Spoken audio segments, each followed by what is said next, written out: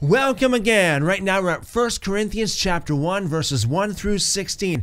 And I'm telling you, this is going to be a good journey through the book of 1 Corinthians because there are a lot of goodies in here, okay? So let's get right into this. This is about, do you follow Jesus or Paul? Paul, called to be an apostle of Jesus Christ. The word apostle here means sent one, just meaning basically that he is sent of the Lord. Through the will of God and our brother Sosthenes, to the assembly of God which is at Corinth, those who are sanctified in Christ Jesus, called saints, with all who call on the name of our Lord Jesus Christ in every place, both theirs and ours, grace to you and peace from God our Father and the Lord Yeshua HaMashiach. I always thank my God concerning you, for the grace of God which was given you in Mashiach Yeshua, in the Messiah Yeshua, that in everything you were enriched in him, in all speech and all knowledge, even as the testimony of Messiah was confirmed in you, so that you become behind in no gift, waiting for the revelation of our Lord Jesus Christ. This is talking about when Jesus comes back and he reveals himself to the world. The revealing of Jesus Christ, who will also confirm you until the end, blameless in the day of our Lord Jesus Christ. Isn't that glorious? Paul is saying here to the believers, to the saints in Corinth, that Jesus will confirm them blameless in the great day of the Lord. God is faithful, through whom you were called into the fellowship of his Son, Yeshua HaMashiach, our Lord. Notice here it says fellowship. Now, some people don't even know that you can have fellowship with the Lord. You can actually have fellowship with Yeshua. Verse 10, now I beg you, brothers, through the name of our Lord Jesus Christ, that you all speak the same thing. Now, this is not talking about all basically saying the same thing as in just robots, okay? But this is talking about just basically that you all basically agree on what you say, and that there be no divisions among you, but that you be perfected together in the same mind and in the same judgment. For it has been reported to me concerning you, my brothers, that those who are from Chloe's household, that there are contentions among you. Now, I mean this, that each one of you says, I follow Paul, I follow Apollos, and I follow Cephas, Cephas meaning Peter here, and I follow Christ. So obviously, you see, there were people way back in the day of Paul, okay? Nearly 2,000 years later, there are so many people today that are like this as well. Some people follow Paul. In other words, they go by Paul's teaching primarily, okay? They go first and foremost by Paul's teaching. They might not say literally, I follow Paul, but they say it in their doctrine. And other people say, I follow Christ.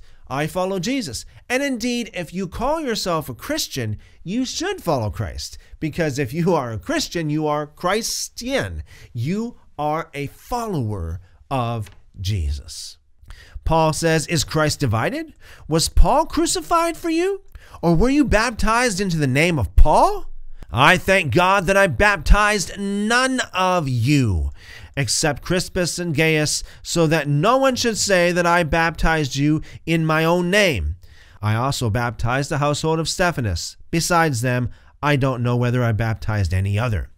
What's Paul saying here? He's saying what any good Christian teacher would say. He's saying what any good pastor, any good priest would say. And that is this. Hey, listen, don't go by me. Go by Jesus. We're all brothers here. We follow Jesus here. So Paul is saying what any good Christian church leader would say today, and that is, hey, don't go by what I say.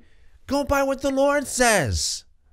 But do you know that most Christians today do follow Paul? Try talking to any Christian today about Torah, about how we are to follow God's commands, about how Jesus took Torah and drove it deeper into the hearts of people.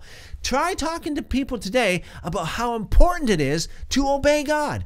And you know, it is almost guaranteed that Christians today will oppose you quoting Paul, quoting Paul's letters. They'll say, oh, well, we're not saved by works, we're saved by grace. You see, they totally misunderstand Paul. They'll say, oh, we're saved by faith, we're saved by grace, we're not saved by works. We don't have to really obey, we don't have to do anything because Jesus did it all. Well, guess what? They are quoting Paul to you. They go by their interpretation of Paul's letters. They don't go by the simple truth that Jesus himself said. They don't go by the words in red. Jesus said a lot about what's going to happen on Judgment Day to his people, to his sheep. He tells you how he's going to judge his sheep. And I guarantee you, he's not going to be asking you if you said the sinner's prayer. I guarantee you, he's not going to ask you, do you have faith in me? As long as you have faith, in my grace, you're saved. I guarantee you he's not going to say that. Read Matthew chapter 7, verses 21 to 23. Read Matthew chapter 25. Jesus makes it very clear. You are going to be judged. You are going to be either saved or condemned based upon what you do or did not do, for that matter. That is what Jesus says. And some people might say, well, that's before the cross. That's before the cross, okay? After the cross, now we just go by faith. Well, no. Even Paul himself, writing to the church, not to the world, he said, if you do this, and we're going to get to all that stuff. We're going to get to the list of stuff that Paul writes to the church in Corinth, to the church in Colossae, to the church in Galatia. All these places that Paul writes this stuff saying, if you do, he makes a whole list, if you do any of these, you will not inherit the kingdom of God. Okay?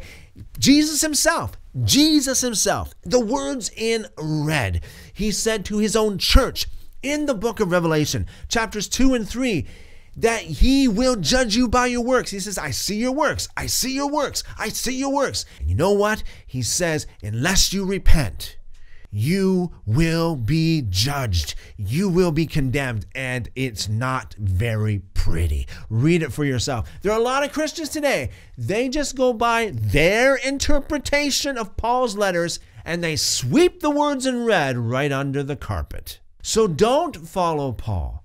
Follow Jesus. Paul, hey, he says a lot of good things, but he's not the Lord. He's not even part of the 12, okay? He's not even part of the 12 apostles. We can learn a lot from him, no doubt about that, but you got to believe the words in red above all else.